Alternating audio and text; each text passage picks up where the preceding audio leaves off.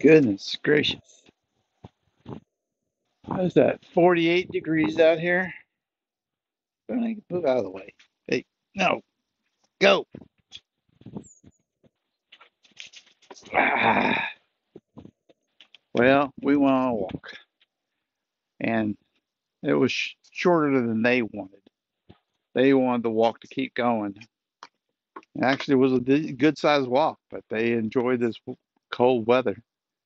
I'm gonna have some hot coffee, get my morning started here. Mm. The truth is, my morning does start with these two. Them pulling me out, making me take a little journey around the neighborhood. They uh, they really get me going.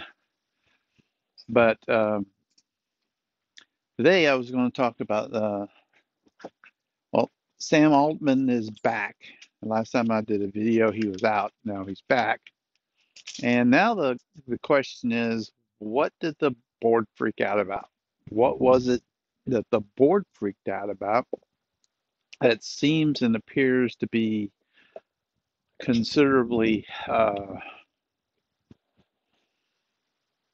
unfreakoutable by many other people, including some of the owners and operators of the company. And boy, howdy, the people at the company came out heavy for Sam. There were lots of, uh, they probably would have lost 80% of their staff, I think, if they had continued. Um, but the thing is that he's back, and no one's saying exactly what's going on.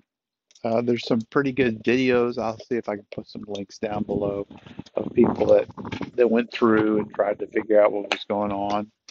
It doesn't seem to be safety related, but that's conjecture because it's a couple of people that are more knowledgeable didn't seem to be freaking out about safety. Uh, the largest conspiracy theory right now, and it's called the conspiracy theory because nobody's exactly telling anybody that what's seriously going on, is that it's got something to do with Q Star. And Q Star is a program much like, if you've ever seen the movie War Games, I'm going to do a summary, but I do encourage you. This is a spoiler to War Games. So about 30 years ago. So I'm sorry if you haven't heard the ending of War Games. This is a spoiler. At the end of War Games, uh, our hero is trying to teach the AI program that's in charge of the warheads that it wouldn't be smart to launch them, no matter what. And so they were said, bring up tic tac toe. He's playing tic tac toe, and they pretty soon showed that tic tac toe is not winnable if both people know how to play the game. And he says, this is going too slow. How can we speed it up? And then one person says, you can make the computer play itself.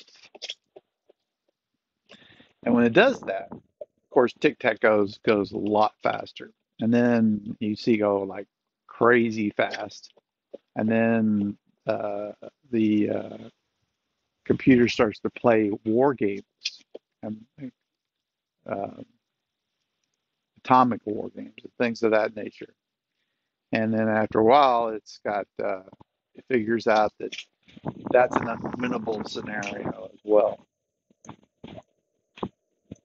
Well, that's that's not exactly what Q Star does, but what Q Star does is just like tic tac toe. It's it's a technique of, instead of waiting for user feedback that, oh, that was a good answer or a bad answer, it's starting to let the computer look at the answers and have the computer figure out if it's good answers or bad answers. And then the computer can go super fast, like it did in war games.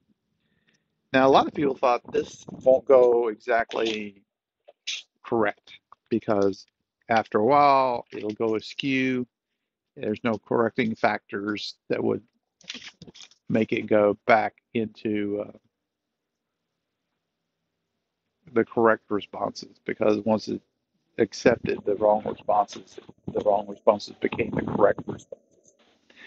Now, what the analysis seems to show is that's not the case. And I say analysis because there's some papers written about it.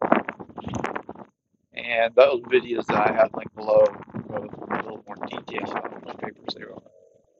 But it's kind of interesting, and it may be one of those things where we're approaching the point where the AI can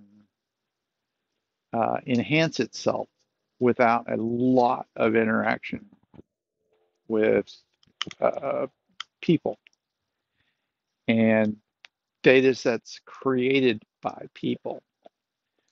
Uh, I think it'll be fascinating. It'll be interesting. Luna heard some popping over there. I don't know what that was, but she doesn't like pops. She's going to go inside. Pepper doesn't care.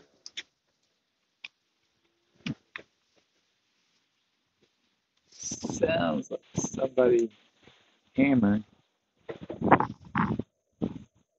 Oh, it almost sounds like a shutter blowing in the wind. Oh, anyway. So that's the summary. And you know what?